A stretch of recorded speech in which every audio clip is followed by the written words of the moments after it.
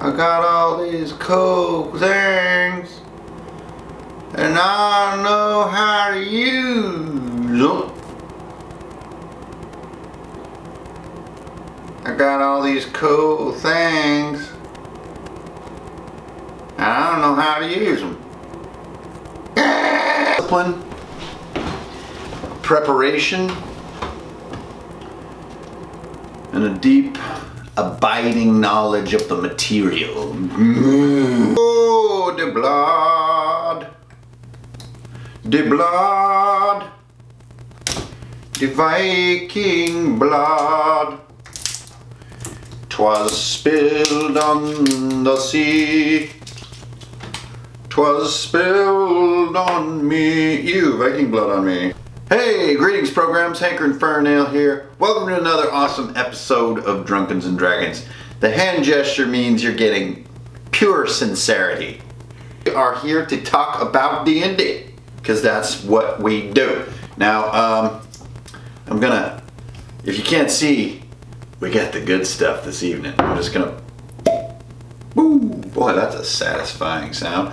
Craft supplies. Okay, so let's pour this baby up. What is going on tonight, Hankering, you ask? Because we're only like 30 seconds into the video and you're already, where's the rich, compelling content? God, these videos are all intro and no substance. Well, not tonight, my furry friend, because we are going to get down to some nuts and bolts. We're gonna get dirty. Actually, no, because the thesis that I provide for the topic is deferential at best. One of the privileges that I get of working on this crazy channel of D&D content, Drunken's and Dragons, is that I get to sit at the helm of a ship of crazy awesome people. Now, I'm not really steering that ship, but I can hear what everyone is talking about, and I get to benefit from that. So, in the past couple of weeks since the last episode, it has been a veritable hotbed of activity because, and I would like to renew this invitation, please PM me directly on Facebook at Drunken's and Dragons with your ideas, questions, photos of your setup, of your game session, your stories, your everything. People hook me up with cool little documents from their campaigns. They ask me questions. They riddle me with challenges. It's fantastic, and we're working on better D&D together as a crew. And that's how I like it. Oh, mama. Thus, I come to tonight's topic. Now, I'm gonna go ahead and lose my page here because how important could it be?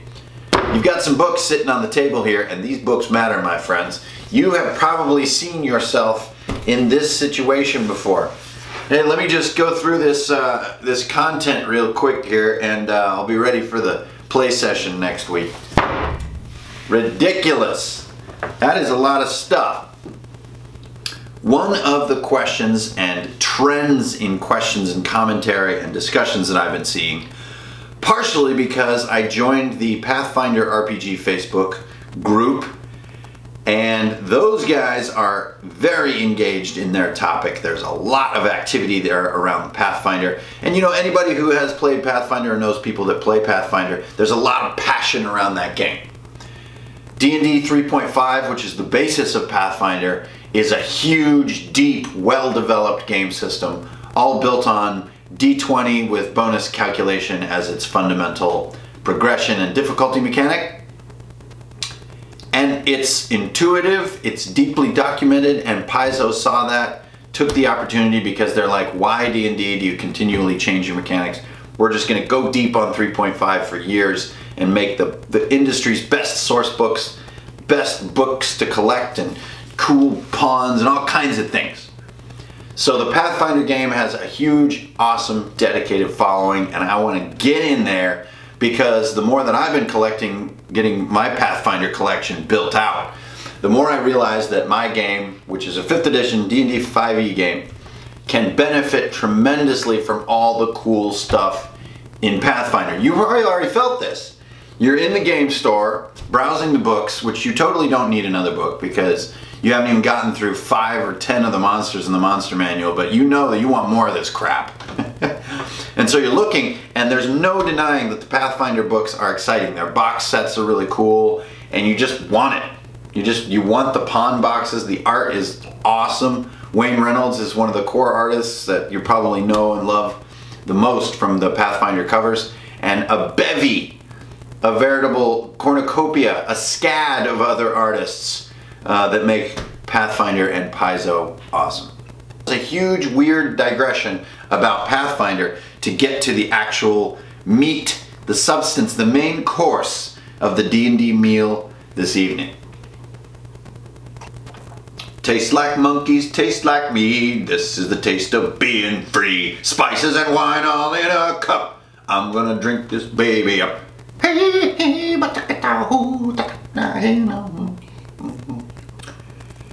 Pathfinder. Okay, great. So let's say that you agree with the preamble of the video, right? You're like, yeah, okay, dude. I hooked up with that first Pathfinder monster manual, right? They got like 4. That's maybe a little bit big of an investment for me coming in up front. But I got the first one, and it's mostly just the monsters from my monster manual, so that's a little weird. But I also got the Codex, which is over there somewhere, and I got some other stuff, and I got, you know, Rise of the Rune Lords and other stuff. And this stuff's all really cool, man. I want to put some of this stuff into my game. I want to put the Yellow Musk Creeper into my game, and that's not in my 5th edition monster manual. There's no Brachiosaurus in D&D. I want a Brachiosaurus in my, because we're doing a dinosaur hunting party, which sounds totally awesome. So how do you take awesome Pathfinder stuff and get it into your D&D game? This is a classic question. You've probably seen it all over the interwebs. How to convert Pathfinder into D&D 5th edition. Okay, you can use this 50-page PDF that will help you do all the math, or there's this new phone app that will convert your Pathfinder assets into D&D 5th edition assets.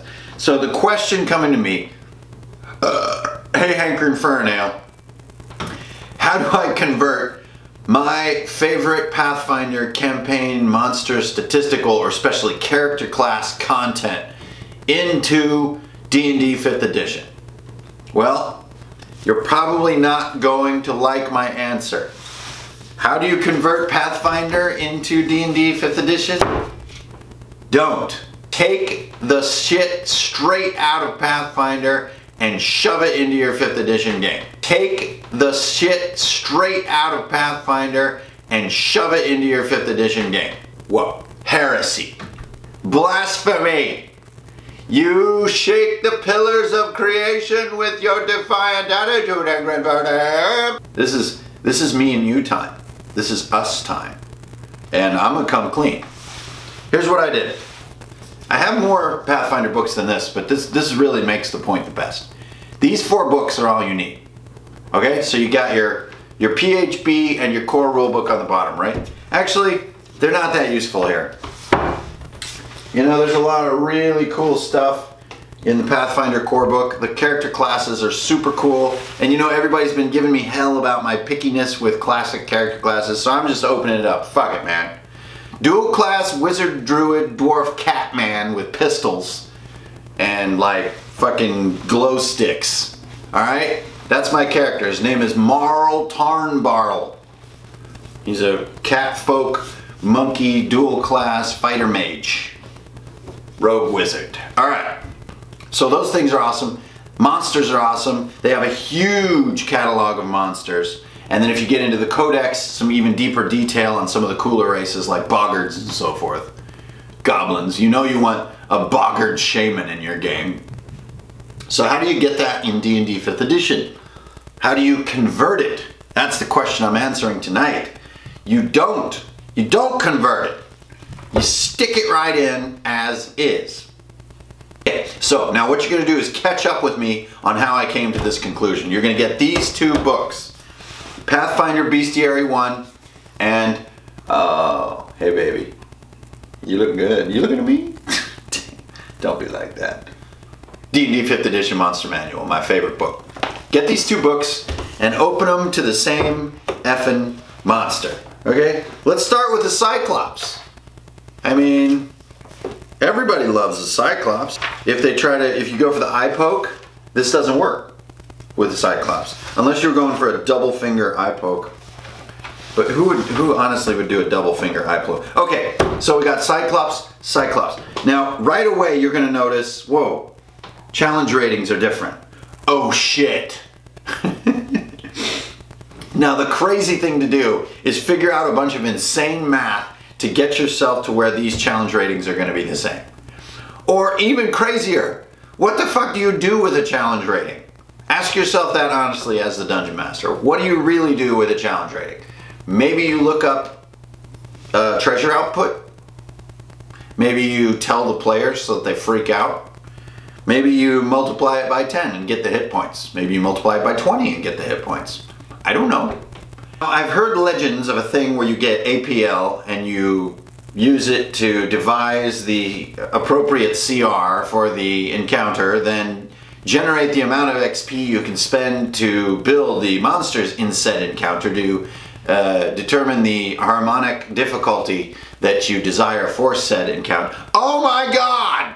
Seriously? People are doing that? That is insane! Okay, so move on to another monster. Before we start making any theses here, how about ye old Dark Mantle? Everybody loves ye old Dark Mantle, right? Hides on the ceiling, comes on down. First of all, what the art is different. Unacceptable! How do I convert this art into this art? Okay, challenge rating 1/2, challenge rating 1. He's doubly difficult. Okay, now take a closer look. XP value 400, XP value 100. Ooh, dirty. AC 15, AC 11. Wait, maybe there's a trend here. Maybe everything in Pathfinder is higher numbers and harder. Wrong! Patty cake, bucatty can. You will find some monsters that are far lower challenge rating in Pathfinder than they are in D&D. Is that because the math of the systems are different or in conflict somehow? No! It just means that they had a slightly different take on how that creature fits into the spectrum of difficulty in the game. There are some slight differences in the number of details you're going to get per monster. In Pathfinder, you're going to get more details. You don't need those details. If you look, you will find that a lot of the description of the fundamental actions, multi-attack, the hit points, the saves, the XP value, the armor class are very close to one another in these two books. And the difference is just going to be fun. You could run a night of D&D 5th edition right out of this book and be totally fine. You know how I know? Because everything that I pull out of here, I either nerf or buff anyway to fit the tone of the encounter. One of Chris Perkins' great tips, or was it Mike Merle's? Anyway, one of those cool guys. They said never just use a dry monster, always put a descriptor in front of its name so that a player who knows these monster stats well can't call you out on it. So you don't just say Night Hag, you say Monkey Tooth, the aged Night Hag. That means I modded this monster.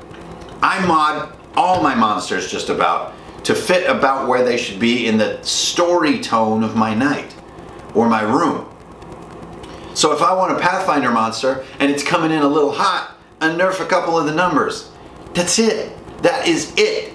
So if you've got a whole campaign from Pathfinder and you love it, it's that whole goblin thing, you know, where everybody plays goblins or something, it's all awesome. And you're like, oh my god, I need to convert all this over to D&D 5th edition. By the time you even get started understanding how to do some kind of accurate mathematic conversion, you're going to be either out of time, pooped, or just mad. Let's say, I'm just going to take this guy right out of here. And if the XP level is too high, or the armor class is a little tougher, or maybe their damage is lower, which is something that you'll find in Pathfinder versus 5th edition, fine, so what? So a Chimera is like 2 challenge levels harder in D&D than it is in Pathfinder. Oh no! I better go figure out some math and ruin my night. No, you're not going to do that. You're going to keep it simple and do it the badass way, which is you're going to let these two intermingle. Now where it's going to get a little more interesting is when you get into characters. You're going to have a player who wants to make a character out of Pathfinder. Okay? Now that's totally alright, but you're going to have to check and double check that character at each level to make sure that he doesn't scale crazy. Because if you do let a Pathfinder player character scale straight out of the book with 5th edition characters hanging out, they will get left behind. He has very high bonus calcing. You're in the plus teens on stuff at 5th and 6th level, which is not like 5th edition, right? But for monsters, you're fine. So, help your players out if they want to do a Pathfinder character and put it in your 5th edition game. Keep your eye on it and just use other characters as examples. Well, this other guy is kind of like you and his hit points are about blah. So this, you just leveled up, so roll a d8, take that. The biggest bonus in this entire group is +8, and you're telling me that you're going to have a +12 next level. We're going to nerf that back a little bit and keep you balanced. And just be open with the player. He's going to love you for it because he's got his cat folk, half dwarf, druid, wizard, ranger with pistols, right? So this may not be the most substantive thesis that I ever had, but I've noticed that some of the videos really help people break mental blocks. And this block of these game systems are these perfect harmonic mathematic masterpieces, and if I don't bring it over just so, the whole thing's gonna fly wildly out of control. This is not the case. Wheel and just notice a few numbers next to a guy and scroll down a monster or an enemy and play it in your game, and it would still be awesome. It has nothing to do with the same stat set. It's just what can get your DM brain turning. So if you're getting ready to do something like this, just make sure you got all your fundamentals down pat. You've got D20 success rolls. You've got a sense for the room challenge level, right? And then that sense can rise and fall. If it's a DC 12 room, every once in a while you can say, hey man, this is a little harder. It's a 14 for this roll. It's not the end of the world. Go with it. So if you have those basics, how to get damage, how to keep the table moving, how to make time feel pressured, how to move monsters in and attack with them fairly, kill them off and get rid of them fairly, how to track their hit points, how to do it all out in the open so you're not tricking players into how difficult things really are. If you got all that under command, it's going to be no problem to say, hey man, I need a yellow musk creeper and I'm going to go retrieve it out of my Pathfinder book. And since we're right here at the table playing, there's no conversion going to happen. I'm going to look it up. And if you guys think I'm crazy, I strongly recommend trying, here's Yellow Musk Creeper, I love this. I strongly recommend trying this experience of getting both the bestiary for Pathfinder and the monster manual for 5th edition and just go monster by monster, moving and comparing. You'll find that some are higher, some are lower, some are bigger, some are smaller, some are faster, and then you realize this is all kind of totally interchangeable.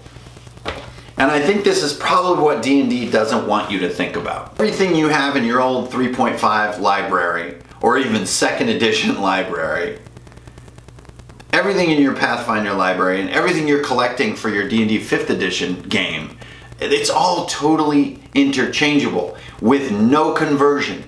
I know, this is heresy to some. And you know, there are a few people that are watching the channel that are interacting with me, they're just like, what the hell, dude? I got to call out D&D Basement, who's been great to engage me in an awesome conversation. He's saying, man, you like so few things about D&D 5th edition, why don't you run along and play some other game? You know, you don't like enough things about it to be playing this game, and I have to rebuke that view. It's like saying just because you only like a Big Mac that you can't go to McDonald's.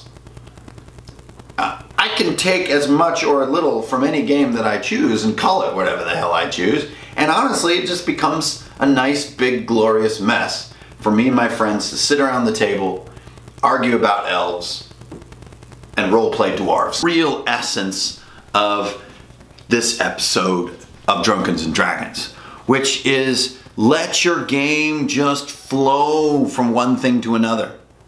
Let it be. If you find an idea, that's the hardest part, not converting things. The beginning is very difficult because you don't know what you're doing. The middle is difficult because you've already done a lot and you don't know what to do next. The end is difficult because you have to do like the pièce de la résistance, the magnificent climax. How the hell are you going to do that? So every stage of being a dungeon master is difficult. So anything it takes for you to find inspiration, do it and just wildly throw it in your game. Now, every once in a while, something weird's gonna happen, and people ask me a lot of questions about this kind of stuff, like, whoops, I overpowered my fighter character, and now he's a level ahead of my other characters. Cool, no big deal, that was probably really exciting, but now it's time to reel him in. Just talk to him, just talk to the guy, just say, hey, you got a little ahead, you got too much loot, like you got 20 more hit points than the next guy on the pole, so we're gonna nerf your next level up a little bit. They'll be fine. The key is just to get it out in the open. Admit your own beginnerism. Zen mind, beginner's mind. That's your motto. That's my motto. And I've been doing this for decades. It just gives you a feeling of fun, and that is the essence. That's the root from which you're drawing your dungeon master nutrients. Ah, yes. I see Primeval Thule up there on the bookshelf.